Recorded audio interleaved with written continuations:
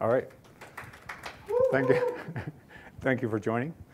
As I can't pronounce your name, said, I am a Commons committer and work on DBCP and Pool and several other Commons components. And I'm here to talk mostly about the 2.0 versions that were just recently released. So the top level message is, we're sort of back from the dead. We went through a long and painful period of really, let's just call it not the best maintenance. And I take some personal accountability for that since I was around for the whole time.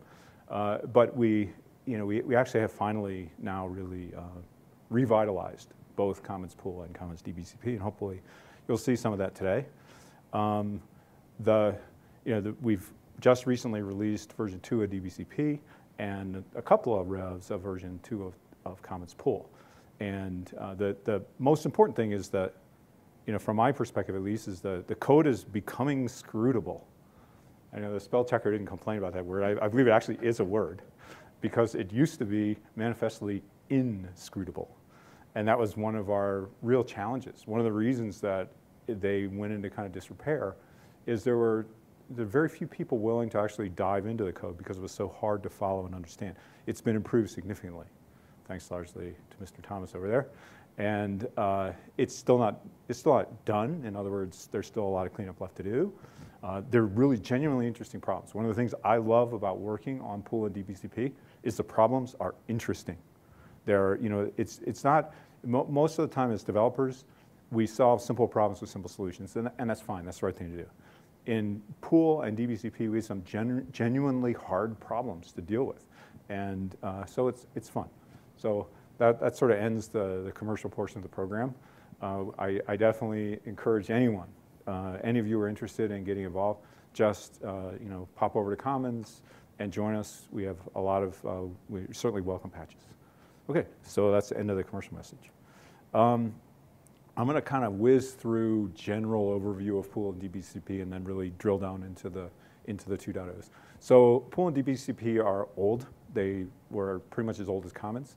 DBCP provides the database connection pool that ships by default with Tomcat, and Commons Pool is the object pool that is used by DBCP to actually manage the connections. That's the connection between the two components. Commons Pool is a generic pooling implementation that can be used for anything. It can be used for sockets, it can be used for message queues, it can be used for, people have used it for all kinds of exotic stuff. Every once in a while in a bug report, somebody is pooling something I've never heard of. And so Pool is a general purpose pooling infrastructure, and DBCP is really for connections. Okay, so Pool provides, as I said, a kind of standard interface, which has changed in 2.0 for representing object pools and factories to produce objects to be managed by object pools. And the most widely used implementation is the generic object pool. That is what serves as the basis for DBCP's management of connections. The other significant implementation that's very frequently used in Pool is the generic keyed object pool, which you can think of as a map of pools.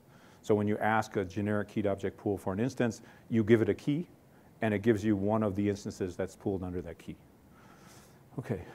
Pool also provides a number of additional pool implementations that behave a little bit differently from the generic object pool. I'm not really going to say anything about them other than I already mentioned the keyed pool. DBCP provides a pool-backed data source implementation. So it looks like a data source, it acts like a data source, but behind it, it's actually managing a pool of connections. It can also do cool stuff like try to clean up abandoned connections. That is evil. Hear me today, hear me tomorrow. I'm old enough to remember, I don't know, it may even predate your involvement, Mark, when the first discussion was had about should we have this abandoned connection cleanup stuff. I was actually over in Tomcat Line, and they said, oh, it's evil, no, don't do it. And sometimes I think it would have been a better idea not to do it. Because basically what it tries to do is it tries to, if you're a developer, a sloppy developer, you forget to close your connections after you use them, or especially on exception paths. What will happen is a connection will go orphaned, And the pool still thinks that that physical connection is in use because it was never returned. And one way to, and then quickly you're going to run out of physical connections, you're going to run out of pool capacity, and not going to have any fun. So the feature was added to somehow rig the pool to keep track of the connections that if they've been out too long, just nuke them, and then return the capacity back to nuke the handles and return the capacity back to the pool. Okay. So that's DBCP. DBCP comes in a lot of flavors now, and that's mostly to go along with the wonderfully incompatible changes in the JDBC API. Sun likes, well actually it's not Sun, Oracle now, likes to change the incompatibly JDBC with every once in a while in a JDK release, and that forces us to actually release different versions. The top two versions in the 1.x line there are the old 1.x code, and likely 1.3 won't see any more releases. 1.4 will probably eventually, it depends on volunteer engineering and all that stuff, will probably release. The 2.0, what we're going to mostly talk about today, is requires JDK 1.7, JDBC 4.1. So that's most of what we're talking about today. As I said, what pool does, or I'm sorry, what DBCP does is it maintains a pool of connections. Okay, now I'm going to talk about the changes, about the pool 2, then DBCP2, and then I'm going to try to drill down. Okay, first of all, in pool 2, the core pooling algorithms are completely rewritten. Pool 1 had some elegance to it, although as I said, the code was inscrutable, but it had some elegance to it because it worked like, it's almost like, made from, I don't know what the right metaphor is, but the initial pool code was probably JDK 1.1.8 or something. I mean, it used wait notify. It did not even, pre-JDK 1.5 concurrency primitives. So it was all wait notify. We added on in pool 1.5 a sort of countdown latch infrastructure. Very hard to manage and very hard to make perform, and very limited scalability. When you had a lot of threads, it just started churning. So what we did in pool 2 is completely rewrote it and put a real kind of civilized infrastructure on it. We'll talk about that a little bit more momentarily. We added metrics and JMX instrumentation, which again, is way beyond, we had nothing in pool 1. Pool 1 had, you couldn't tell what was going on. Other, you knew how many objects were active. You could get num active, you could get num idle. That was about it. You couldn't get any more statistics about how many objects had been borrowed, how many had been returned, how old were objects in the pool, what was going on actually in the pool, what was going on among the objects that were borrowed out. None of that was available in pool 1. In pool 2, it's rich. We have rich instrumentation available and all exposed via JMX in pool 2. We also have robust instance tracking. Again, it was sort of elegant but incredibly limiting feature of pool 1. Pool 1 did not maintain references to objects that were in circulation. It maintained only the bare minimum that it had to be a pool, which was a list of idle objects. And when they came back, they get shoved back in there, and then when they're loaned out, they're handed back out. We did not track. DBCP had this kind of bolt-on abandoned object pool thing that tried to do that, but pool itself had nothing, and it didn't track the objects. It knew nothing about how long an object had been sitting in the pool, how long, when it was created, how old it was. None of those things were available via pool in pool 1. In pool 2, all of that information is exposed. The objects are tracked throughout their life cycle, from the time they're created, the entire time that they're under management by the pool. We have some serious tracking available, and we'll talk a little bit about what that means. One of the benefits of the tracking is that the factories have access to the state of the pooled object, to how old it is, when it was last checked out, when it was last idle. All that information is available to the object factory. Now, the object factory is the thing that decides whether to validate it, it activates it, it passivates it. All those actions that the factory does on all the usage, every time, as the object comes back through the pool and gets, rinse, repeat, all those actions have available to them all of the kind of pooling history of the object, which makes it possible to do things like, I'll show an example.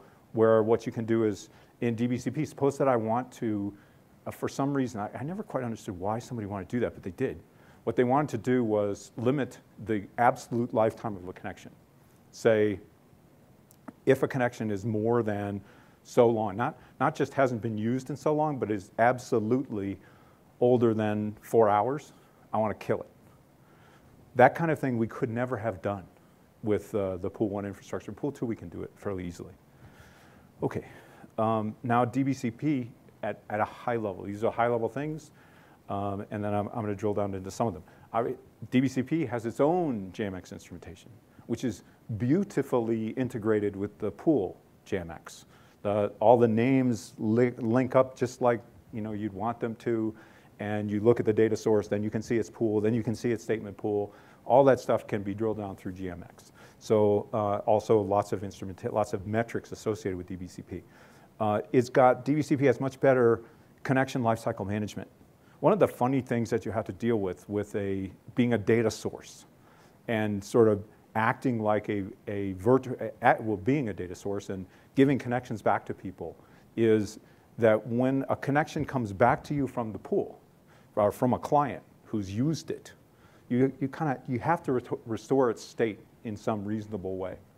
And the way that happens, how much database interaction is required in making that happen, all of that stuff has been both optimized and improved and made more configurable in DBCP2, which has resulted in very massive performance improvements for some applications. There are also massive performance improvements associated in DBCP2 because of the underlying pool implementation being way more scalable and better, and also we've reduced synchronization and improved the efficiency of a lot of the basic code in DBCP2 itself. It had some terrible synchronization bottlenecks in it before, which have been removed in version 2. Finally, we've integrated with, started security manager integration. So if you're running under a security manager, you can restrict clients getting connections from the pool. Okay, I could stop here, and I don't have enough time to go through all the content that I have. I am going to drill down a little bit more.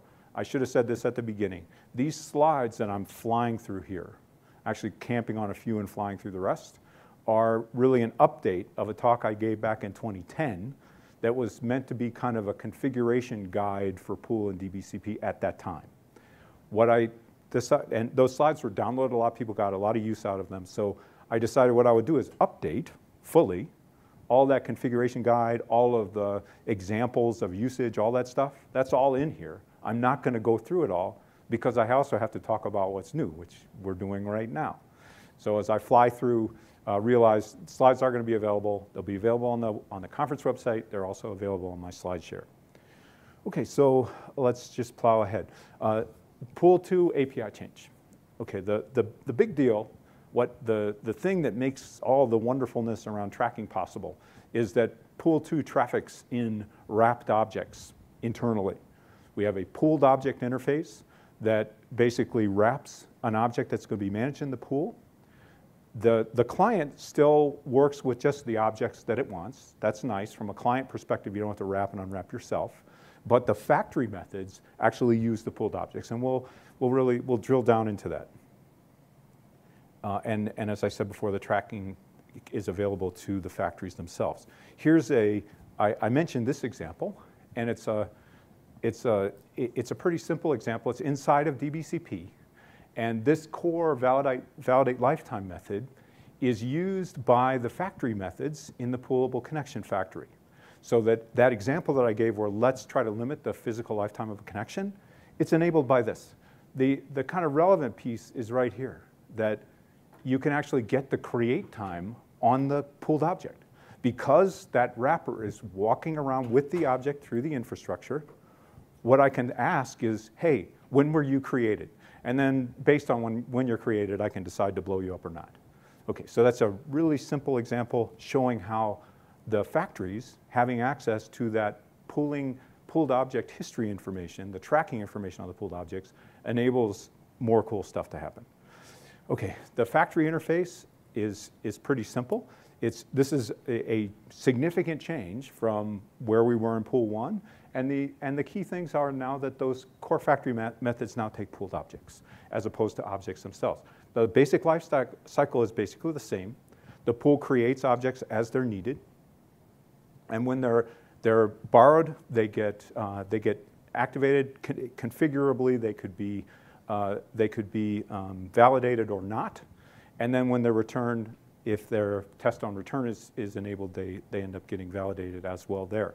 But the pool clients still create the objects as needed. One thing that has been added is that we have a test on create option, so that when the pool actually creates something, it can be validated. But what's kind of important here is because these wrappers have to get reattached to the objects, when an object is returned to the pool has to be able to recognize it.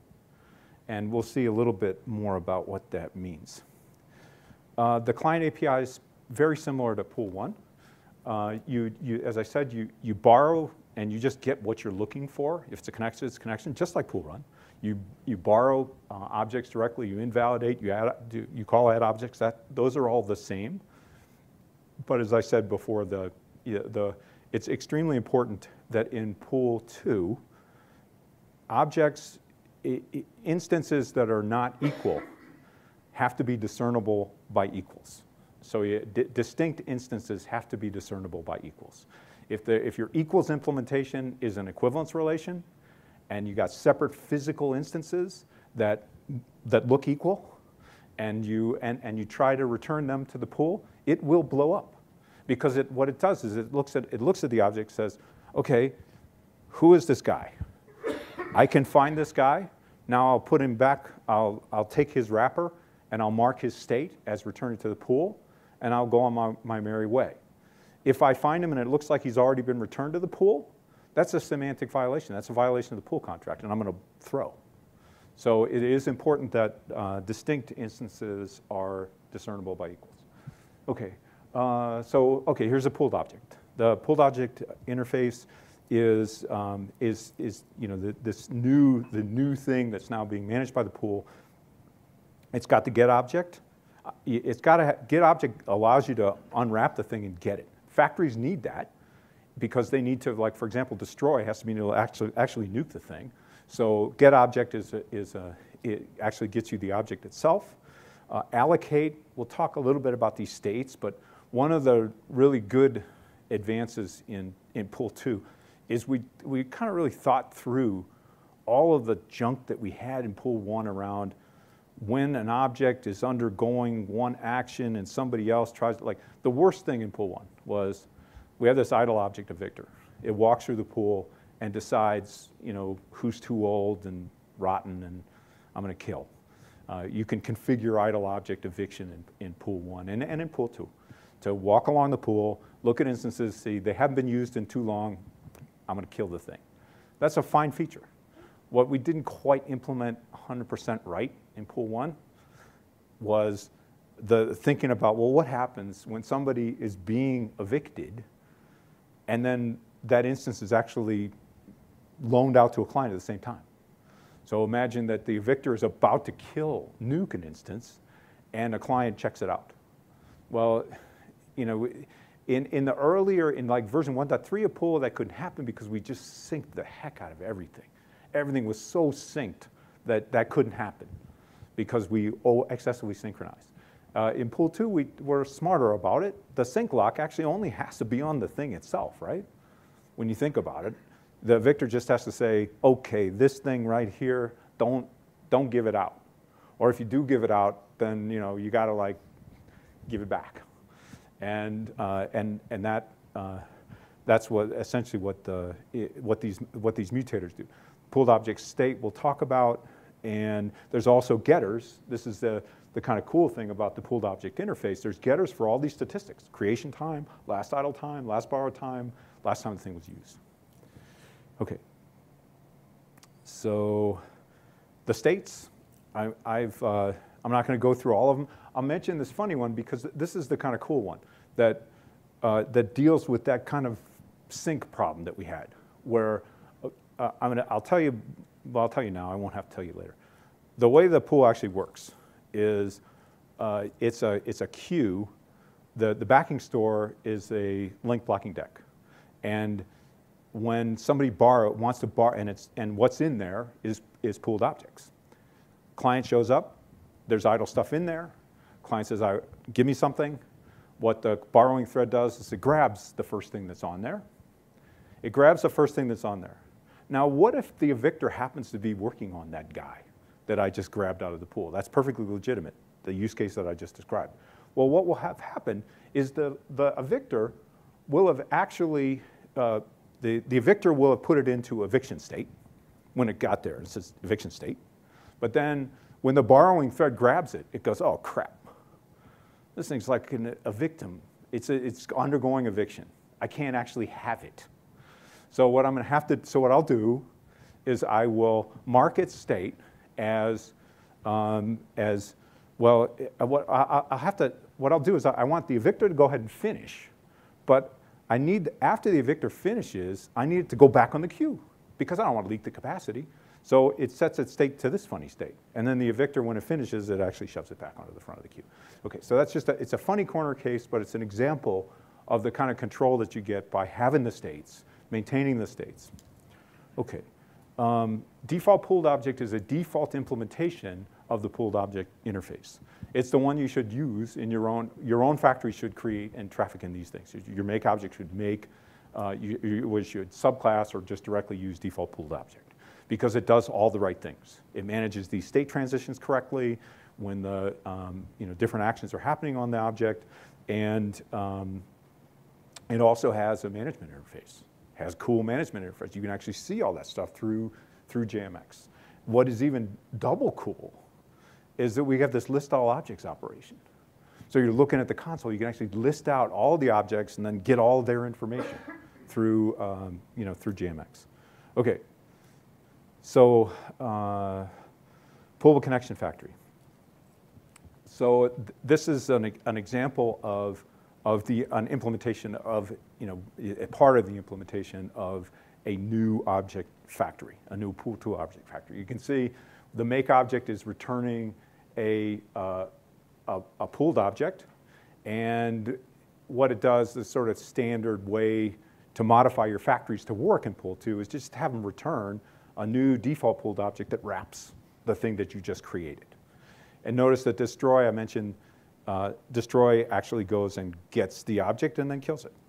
It's pretty simple.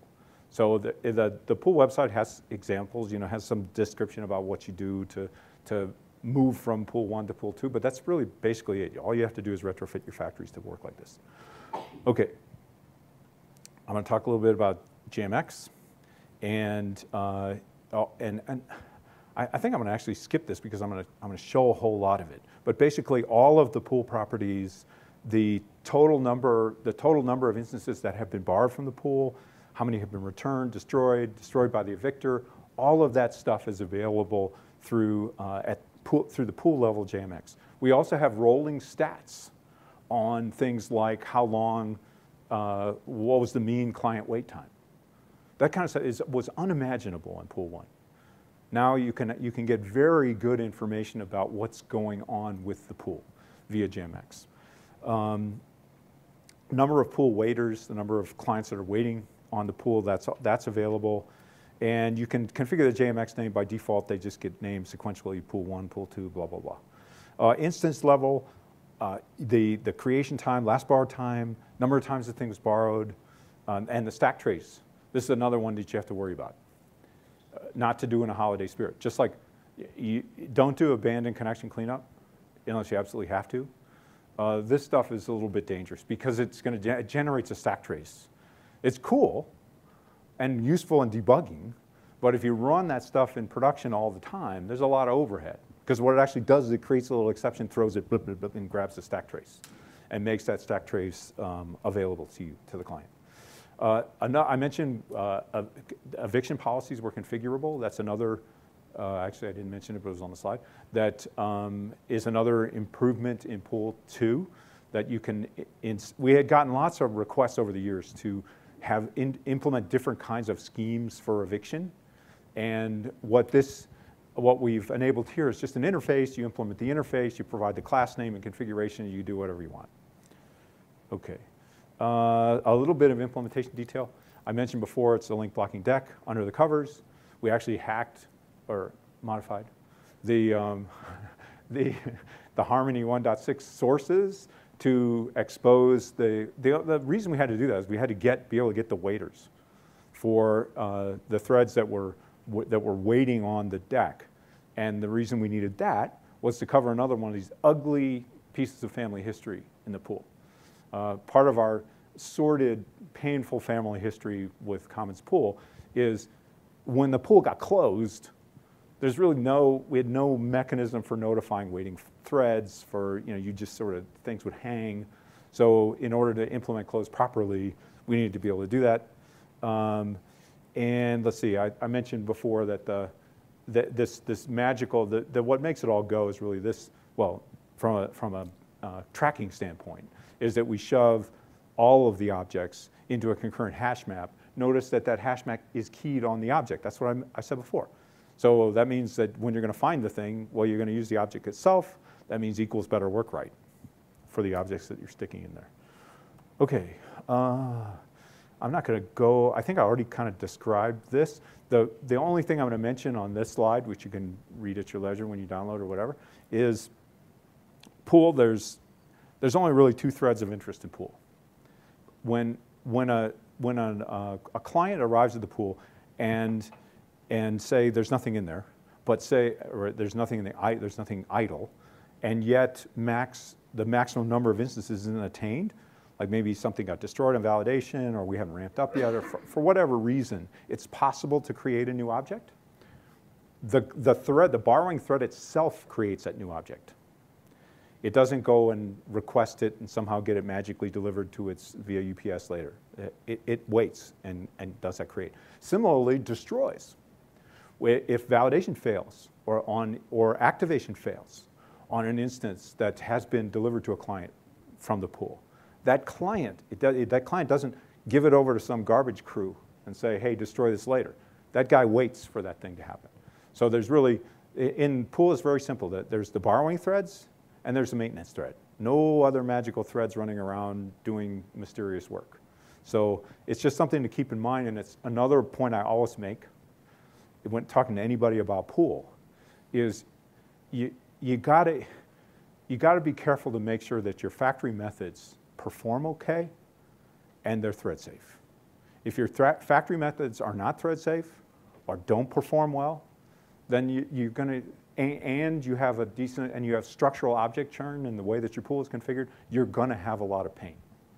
So having factory methods that perform relatively quickly and are thread safe is very important.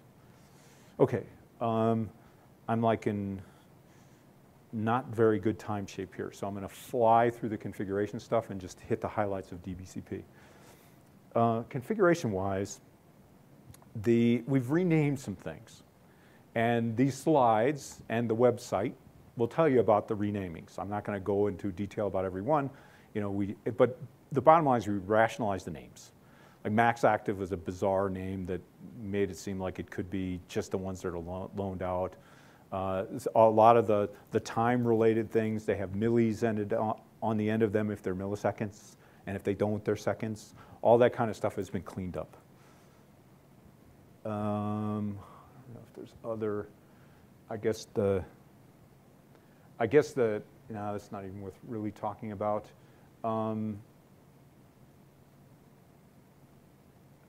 One that's been split apart, we've had these two configurations that have been split between remove abandon on borrow, remove abandon on maintenance. It used to be just remove abandoned, which meant that you were going to try to remove abandoned things. The other thing I think I mentioned it but didn't quite emphasize it, is that all of the abandoned object pool stuff that was in DBCP has now moved into pool. And it's really just configuration options of Commons Pool. So the generic object pool itself just directly exposes this stuff. Okay, so, I did mention eviction policy class name. You can actually specify a class name for your own implementation of the eviction policy interface, and then get eviction policy to work however you want. You can see there's a JMX name. Test on create is new. Usage tracking is another one. Another new thing that, again, not to be used in a holiday spirit. If every time you check an object out of the pool, then you can record it. You can, if it's so configured, you can record a stack trace of the actually, every time you use an object, a client uses an object, you can get a stack trace and make that available. Okay, so situations to avoid. Again, this stuff is all sort of just essentially the same thing that I went on before. So I'm not going to dwell on it. But the important message here is that be mindful of what you're asking the pool to do. It's what I always do is when I'm thinking through problems associated with my own pools or reported problems that users have, is I try to think about, well, what does the pool have to do if you set its configuration in this way and load goes the way that I think it does. So, for example, if your load is variable, if your load goes up and has big spikes in it, and you have a big difference between max active and max idle, well, what's going to happen there? What's going to happen there is you're going to spike up to all the ones that you can make. And then when the load comes back, you're going to kill all those things off. And then you're going to create them again and kill them off and create them again and kill them off. Your factories are going to these factories could have latency. That's going to really have a massive impact on performance. There's a little kind of funny framework in the Common Sandbox called performance that enables you to configure load variations of all different kinds. You can have it ramp up and down. You can have stochastic distributions. You have all kinds of stuff and how load behaves. And then you can configure the pool with different configurations, and you can see what happens. My 2010 talk has a bunch of simulations in it that show these kinds of things, what happens. With Pool 2, there really isn't a whole lot of difference. The pool performance itself is trivial compared to what happens when your factories and other things have latency. Okay, DBCP, I'm going to talk now a little bit more about the improvements there. So fewer database round trips. And this kind of depends on the driver, how the driver does this. You can have it just use is valid on the connection as opposed to running a validation query. Running a validation query would take a database round trip, use is valid, bang.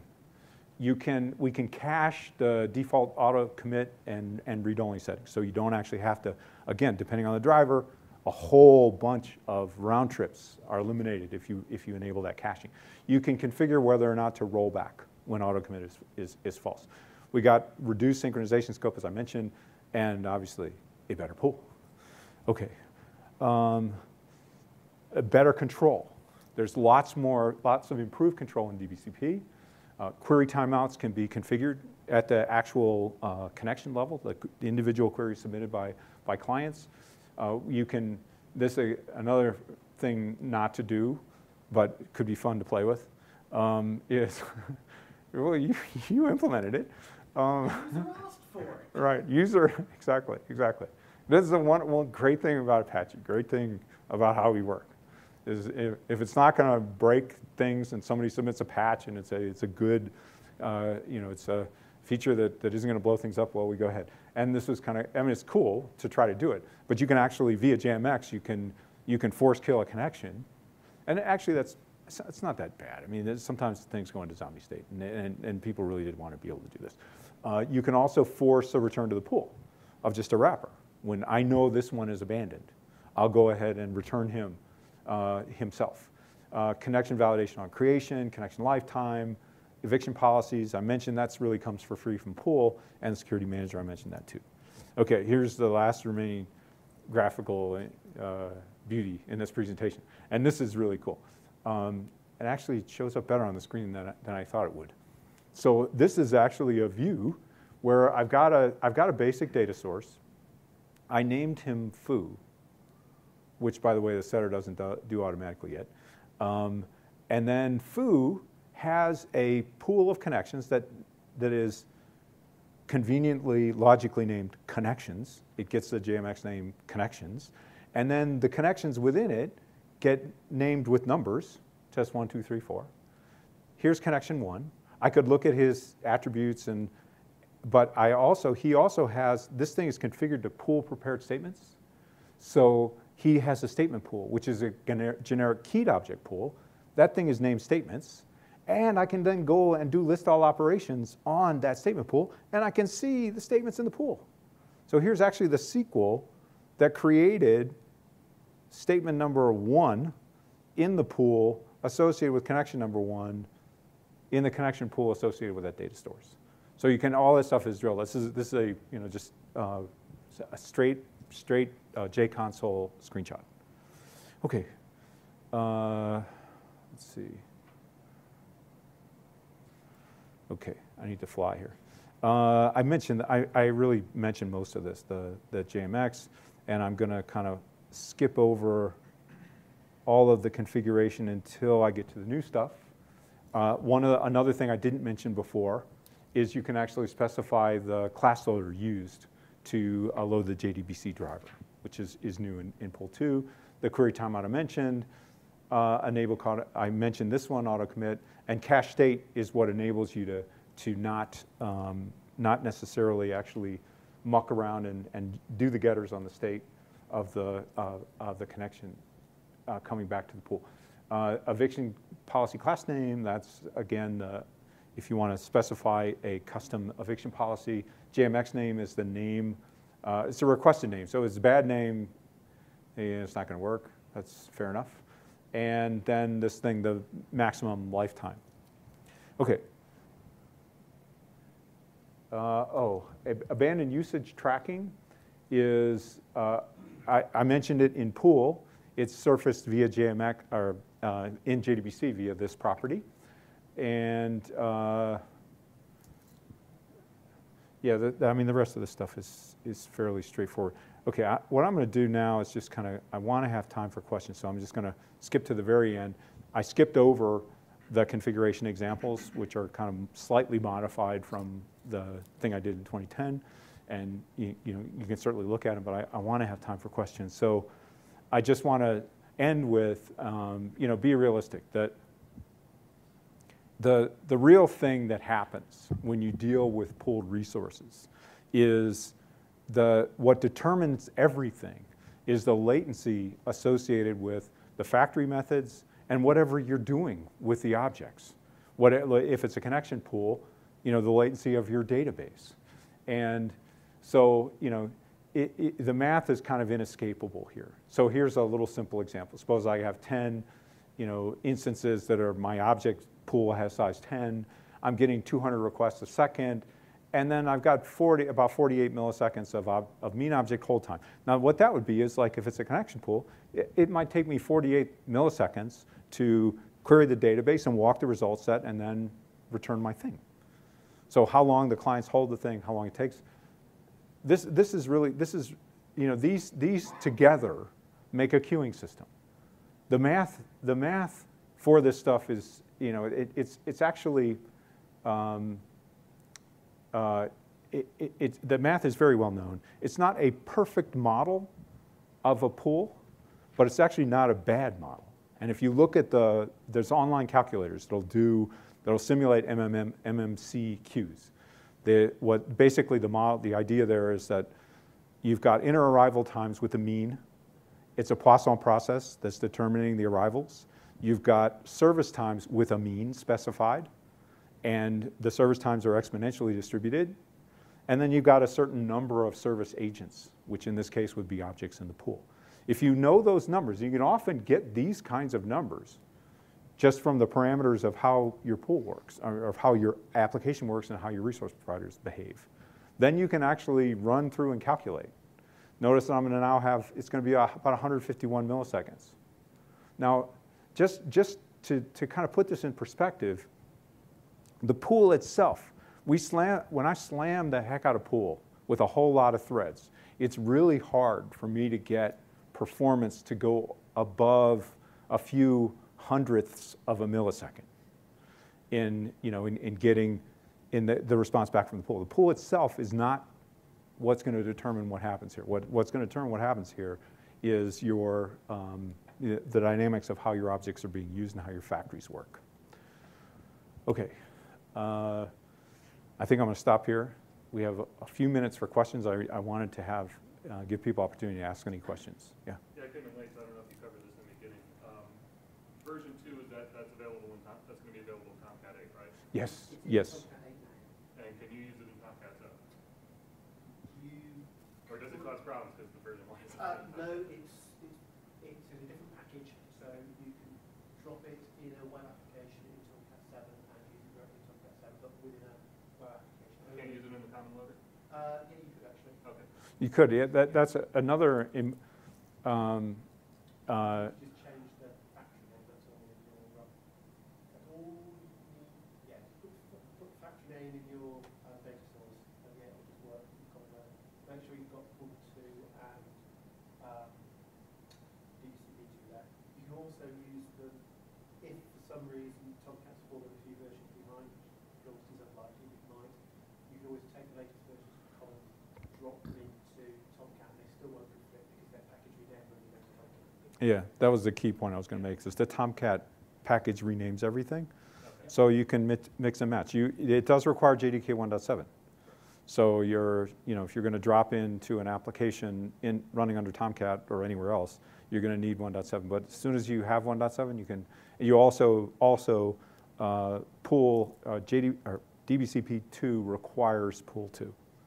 It doesn't. Pool 2 is what I'm interested in, actually, for using it for our own pooled objects. Yeah. Yeah. Well. Yeah. Please use it. Please report issues. I'll have to talk to the developer who already wrote his own. Do all this stuff. Yeah. Yeah. JMX stuff, if you're using it in Tomcat, the JMX stuff will just pop up and it'll just work. You don't need to do anything to enable it. Yeah. He's got a bug with eviction right now that he hasn't fixed in a while, so maybe point him at this and say, hey. Yeah. For the pool, you'll get the default names, but it will register. That's kind of I was going to ask you about this. The DBCP will not quite self-register. It should, but doesn't. Raise a bug. Yeah, I can fix it. It doesn't, pre-register isn't, the set JMX name doesn't call pre-register. See, there you go. But I mean, that's a slight bug. I mean, this is all brand new. But in order, to get that, I call pre-register. But in any case, pre-register is public though, so it might be fair enough that you think you have to do that. Definitely, I know it does work if you, so I've got a little app I use at home and stuff that's got a database in it. And basically that's how I got all of the JMX stuff working the right way and testing it that it looks sensible. And it definitely works in Tomcat, so it might be something, we might do something slightly different in Tomcat to make that work, but if it's missing in straight DBCP, then we can add it. Yeah, pool does self-register though. So if you just all you have to do is fire up a pool and immediately it'll show up. But we are, this is new code, and we're very interested in getting feedback. We're also very interested in getting more people involved, and patches and look at the code. The documentation is significantly improved, but still needs work. Well, it's kind of funny. I was thinking about the other day that Pool 1 was terribly documented for so long, and I was part of the problem. I tried to work on it, and I would screw things up, and then I'd scratch my head, and then I'd work on it a little bit more, and then I realized as we were doing Pool 2, I felt a little bit better, not quite as guilty, because that some of our problems in Pool 1 were you could not specify the behavior. It was devilishly hard because there was sort of almost structural design bugs in it that made it extremely hard to specify the behavior. Whereas in Pool 2, it's much cleaner. So. Okay, I'll just document what the actual behavior is in Pool 1. That was Yeah. trying to get that into a short, coherent, understandable sentence was not always easy. Yeah, and also subject to change. We'd fix a bug, and this bizarre, incomprehensible documentation was now false again. and it had to be, it was just terrible. Whereas now we got simpler contracts in Pool 2. Yeah, and you can follow it. You remember in Pool 1. Version 2 is not bug for bug compatible with version 1. No, well, it can't at all be because, see, part of it, really what I mentioned at the very beginning, the changing the pooled object abstraction is essential in Pool 2. Pool 1 did not understand those things, never would. Elegantly simple design, great for maybe super memory constrained environments, but just not reasonable for today. So. A whole bunch of enhancement requests for Pool 1 that you could not meet with Pool 1 API, but no matter what you did to it, fundamentally you had to change the API to introduce this wrapper object, this pooled object, for instance, that goes around the actual object. Yeah. So you can then track all the statements, track all the time information. And with that, adding that just opened up a huge scope for things you can do with Pool 2. So for someone trying to upgrade from Pool 1 on DBCP earlier version to this current latest version, what are the application side changes that need to be done? Is it DBCP you're talking about or Pool? Yeah, earlier you mentioned. DBCP is not bad at all. It's just sort of, there's some property names that have changed. Be careful of the property names, because if you don't change them, then you end up with a pool of 8 connections, which might not be as many as you need. But other than that, Well, no, that's only Tomcat that has that stuff, because you see what it's when you use that factory nonsense where the way that Tomcat does it with you name a bunch of properties and try to find them and all that stuff. A normal sane client who's just using it directly, they'll use a setter, and the setter they're going to type ahead and they're going to find the right thing.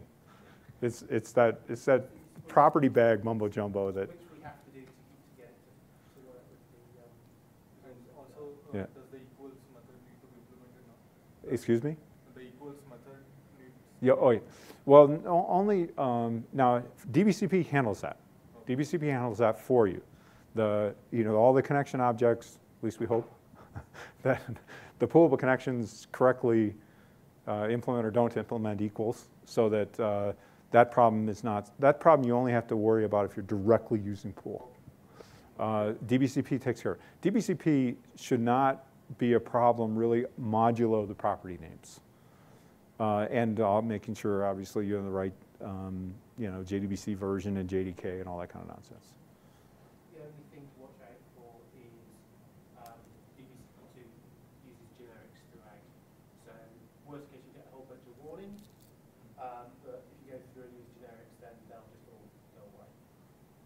That's only ever going to cause warnings. It's not actually going to cause them to fail.